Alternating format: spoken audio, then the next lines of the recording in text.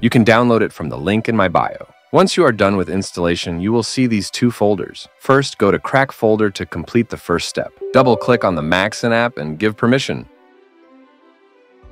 Click on Next and wait for installation. Once you are done, you will get these windows. Don't close them and go the next step. Click on the Service Unlocker, give permissions, and install it.